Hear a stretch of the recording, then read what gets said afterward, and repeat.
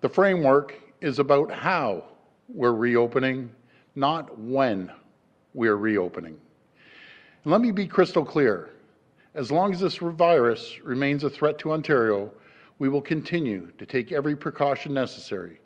We will continue to act based on the best advice available to us. No one wants the economy to open up more than I do, but we can't take anything for granted. We can't take unnecessary risks because we've seen around the world that all it takes is one person.